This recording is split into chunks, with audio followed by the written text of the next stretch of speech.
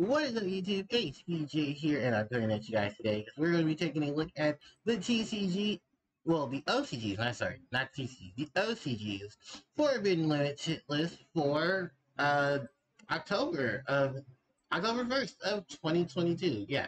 So if you guys are looking forward to the OCG Forbidden Limited list, don't worry. That's what today's video is about, and I'll be going over the changes for the OCG. Now, just a couple of things that I want to keep you guys ahead of.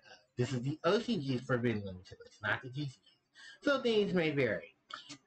When the TCG list comes out, of course, I do a video for that as well, and compare and contrast and all of that. Now, when it comes to the OCG list, you also have to remember that their game style, or their meta, is completely different from ours because they're always advanced. Ahead of us, and they're also running off with different things there. Now, while I pay mention to that, I also want to include that yes, there's going to be a lot of differences between them. I will go over it throughout the video, and of course, that this is more a casual player's look on the list. If you're looking for more competitive or more meta experienced players, I'm sure they've already posted their videos on it. So. Alright, with that said, why don't we go ahead and we take a look at this list. So, starting off, we have Newly Forbidden, we have Union Carrier, and we have the Wandering Griffin Rider being forbidden in the OCG.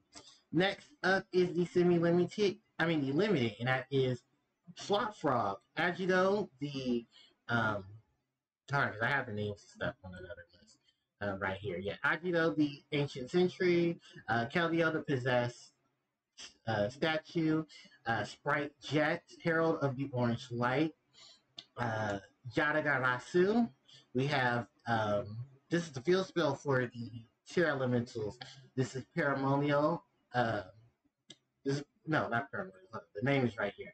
This is Primavera, the planet Pellarino, Sprite Search, Flounderies in a Magnificent Map, and Time Seal are all here. Then for the semi-limited, we have Double Iris Magician, ABC Dragon Buster, Water Enchantress. Water Enchantress.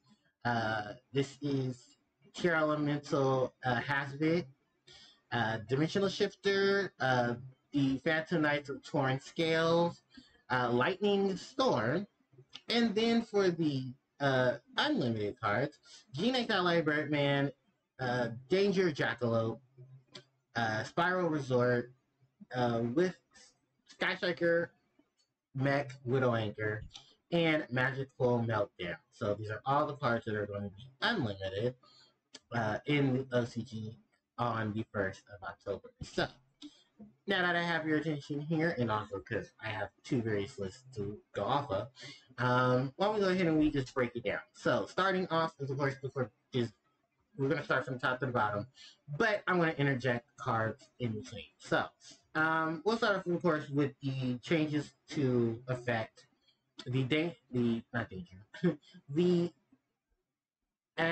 adventure token. Now, adventure is a very splashable archetype because you can splash these cards into others to make them more powerful or to make up for things that they've lost in the time frame.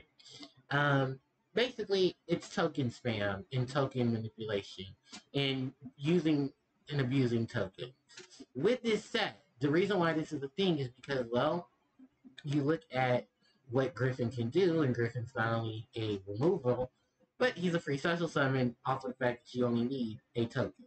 Literally, you only need a token. I think it's an adventure token as well.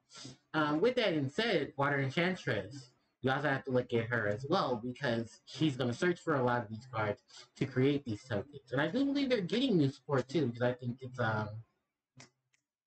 it is Darkwing Assault that's giving them the newer support that generates a token. Literally just to generate a token on the field.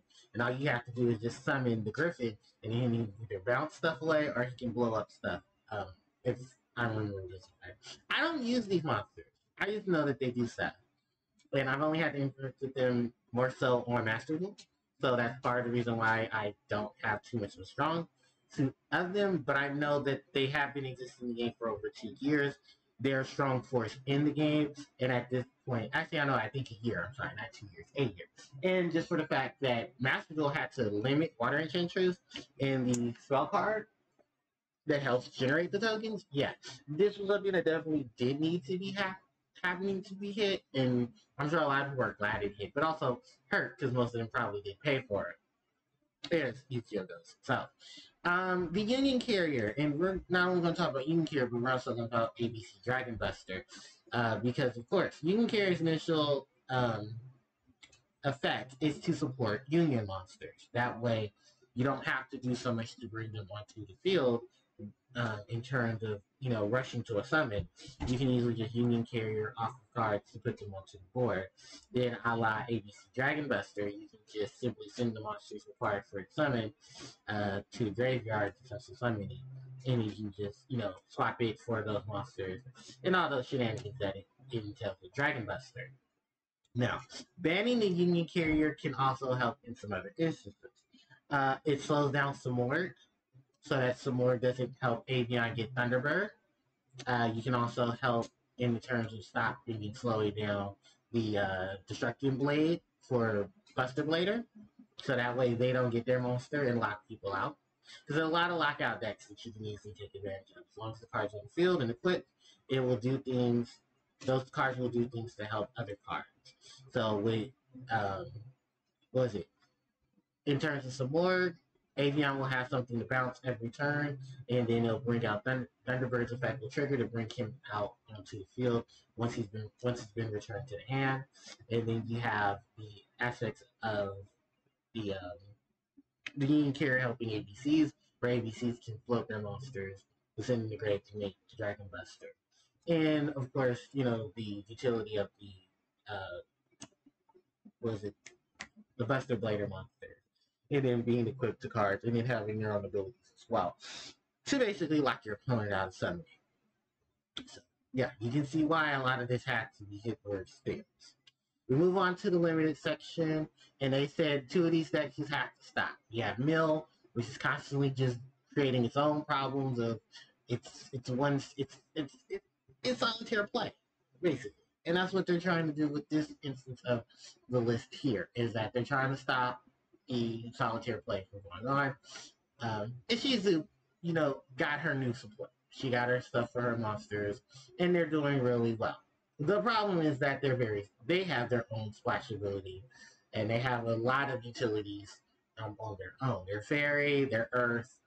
There's a whole lot of searching, there's a whole lot of milling, there's a whole lot of gathering of cards, and that's pretty much why they have to be hit as soon as possible. There's also including with Herald of Orange Light, because I have seen variants use the Herald to help negate cards and negate monster effects and stop them. There's also the fact that Herald needed to be hit a while back, because Herald was in addition to the problems of Eva and Drytron, and just the simple fact that Eva may have been banned, but there were still decks that feel off of using the Herald of Orange Light, because you said Diviner of Herald, you still had the access to the fairy support that came within Diviner of Herald, and then you have this whole Earth Attribute Fairy setup that really takes advantage of Herald, because their fairy, that's all you need for the dump. Toads, Splites, Toad and Splite. Having easy access to level 2 monsters, having the ability to do negation or removal, and having a broken search. Yeah, it was only a matter of time before they hit Splite even more. And even more to the extent of hitting Frog, because Frog was another one of those. We can splash this engine into this engine and it works out perfectly well, being that you have a lot of these level 2 monsters coming onto the field or being set up in the graveyard to help bring out more level 2 monsters. And that's literally what Swap Frog did. With no hesitation, with no remorse, and with no fuck to give it. Being as that is, of course, Konami wanted to stop that as soon as possible. Then we move on to Yatagarasu in Time Seal. We're looking at old Yu-Gi-Oh cards that, when you look at them in the current meta, they aren't as strong as they once were. Being as Yatagarasu and Time Seal did a whole lot of stuff to keep them afloat, it was only a matter of time before the 3-legged crow and the seal that blocks time came back into fruition. Do I think they'll both be at 3 sooner or later? Because Spirit Time really popping, and Time Seal has a lot of things that goes against it today. So yeah, it's only a matter of time before you'll see them in multiples, both in the OCG and the TCG. Field spells, and respectively, we're gonna start off with the Magnificent Map. Actually, we have 2 field spells, and we have 2 association cards that help associate with those field spells because of the archetypes that they're used with. So we're going to start off with Wanderies in the Magnificent Map, and by extension, Dimensional Shifter. While Dimensional Shifter is a really good hand trap for a lot of decks, the main focus is that it helps support Wanderies. Wanderies themselves have so much utility, you know, with their normal summons, their winged beasts, the abilities of banishing, you know, bringing cards back from the banish through their own effects, then being able to recycle things. It's just maddening. And of course, it had to be stopped. So by limiting their field spell, which generates a lot of the combos to be, and then also dealing with the hand trap of choice that wants to be a hand trap of choice to support them, yeah, a lot of these things definitely had to be slowed down so that other things can speed up. While in that same sense, the lovely tier elementals had to be slowed down as well. While fusion is not necessarily a big problem, the issue here is similar to Wanderings. You have field spells that do a ton of supporting. You can hit terraforming, you can hit metaverse, you can hit demise of a wasteland. Demise of a land. Does that stop anything? No. So that just means we're going to just generate more field spells. Or use more field spells to generate more situations. Mystic Mine, what's the problem? It's all the other stuff around the Mystic Mine that becomes the problem. To the point where you have to hit the field spell. Do I think the TCG is going to eventually hit the Mystic Mine? That's a whole other video. But with the tier elementals, their field spell had to be hit, and the supporting cast also had to be hit, because remember, one of the tier elementals is on this list, and that's Hasba. And Hasba, I believe, is their searcher. So searchers have to be hit. You can see why and tell Water Enchantress, Hasba both had to be hit in that same sense. They're strong cards, yes, but there's still this mobility of things that has to be slowed down in order for things to progress. So now that we're going on from there, we're going to go on to our 2 loves. I've already talked about the ABC Dragon Buster, the Water Enchantress, and Hasba. And I think to extension Dimensional Shifter. So Double Iris Magician is just here to bump up the play of Pendulum, while Pendulum is already receiving a ton of buffs by, I believe, now having, triple Skull Crobat Joker in the OCG, and I think TCG also mimicked that now. We have triple Skull Crobat Joker, so not too many negatives there. You also have to look at the sense that it's only at 2, so whatever problems that this monster caused, I believe the monster that they helped bring out has been forbidden. And I think subsequently the supporting monster needs more material of things to happen for the Double Iris Magician. I always figured that Pepe Magician stuff would start coming slowly off the list, because it's only to realize that a lot of that stuff is just, it served its time. Most stuff is more broken than it is, and there's a lot of ways to stop things. But you can conditionally now see these decks starting to play. And I actually do like the outfit of Double Iris Magician, because this is supposed to reflect your boy Odd Eyes Pendulum Dragon. This is the magician that is said to have been him, with the whole scenarios that follow behind Zark. The Zark was a nasty thing to do. In terms of this guy right here, I don't know exactly what was going on with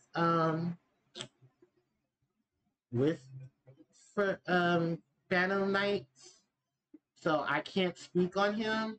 Maybe someone in the comment section can. In terms of Lightning Storm, generic support always needs a hit, and Lightning Storm is basically Raigeki and Lightning Vortex, and at this point, there are still clears to those cards. So if cards don't start working, you use other cards to help you get rid of those cards, so that your opponent is left with nothing, and then you're free to do what you want to do. So in terms of that, it's kind of similar to how Pot of Prosperity gets hit. It's a very good card for the decks that it supports. While supporting those cards, You also have to take a look at things that have become more broken. Do you think this card is more broken than Regeki and Harpie's Feather Duster? No, because it's limitations to it. However, what is to be cleared can be cleared by other things now that those things have been baited out to help you survive your game plan and clear out the board for things to come later on. Now we reach on to the unlimited section. In terms of most of these cards, they're because their support cards have already had no effect on the current metagame. It is time to let them go. And there are two particular things I just want to say. We love our Sky Striker. Striker has had enough fun. There's really not much of Striker that can compete with a lot of things. And I do believe Mystic Mind that was out for Striker is no longer there. While there are still some limitations to other cards Striker has access to, there are some cards that just there's no need for them to be on the list. I can also say that for Spiral Resort, being as how this is a field spell that had to be hit because of how broken their archetype was.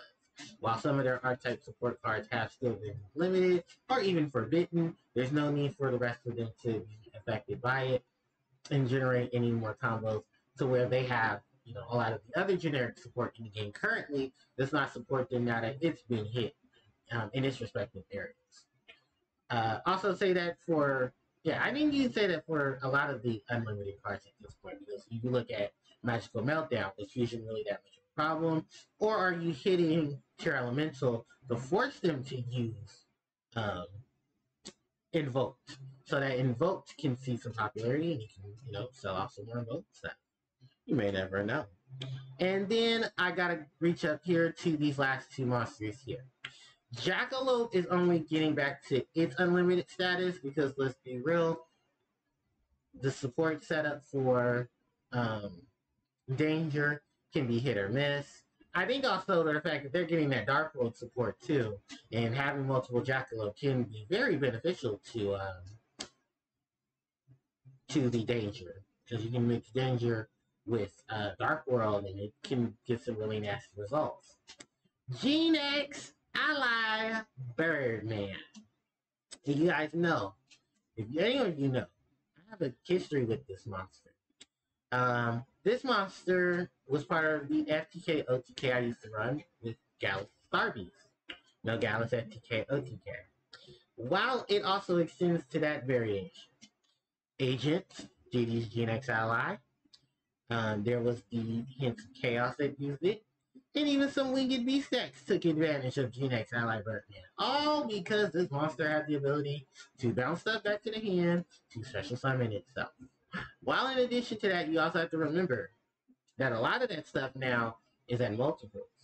But there are still restrictions and limitations to other support cards that are now forbidden or limited, so those decks that used to take advantage of the Gene X Ally Birdman's effects can no longer be. And what decks are you talking about, HPK? Well, let me tell you. Gallus, FTK, OTK, because a lot of the monsters in that tend to be monsters. So there are a lot of things that slow down the special summons as well as the effects of those monsters. Then you had, even though I love my agents aren't as powerful as they used to be, because it's just a lot of things that are a lot faster, a lot stronger, and even with the support that they got, it still really didn't help as much as people would like it to have. And then there's Divine Wind of the Mist Valley, which is by extension that happens to do with some fusion stuff that was part of the Harpie Dancer FTK OTK. And at that point, remember, a lot of that stuff has now been forbidden because there is no Ancient Fairy Dragon. She's banned in both OCG and TCG because of how abusable her effect was. So at this point, it's time to let a lot of that stuff free. So, with that said, those are my thoughts on this Forbidden Limited list. While a lot of cards definitely needed those hits, some cards kind of didn't. But utility can be a problem, and utility has to be stopped to a point where things don't become more abusable. It's just how it is. So, let me know in the comment section, what do you guys think of the OCG and TCG? Of the OCG's Forbidden Limited list. Do you think of the impact they'll have on the TCG's version, and those things to come? So, with that said, don't forget to like, comment, share, and subscribe to the channel, as it helps me out tremendously. Hit the notification bell so you guys are informed of when I upload more content. You can also follow me on social media. Those links are in the description box. And of course, you can catch me live at twitch.tv/HarpiePlayerJoe, where I do my live stream sessions. With that said and done, thanks everyone for watching, and I'll catch you awesome people next time. HDJ, signing out. Take care.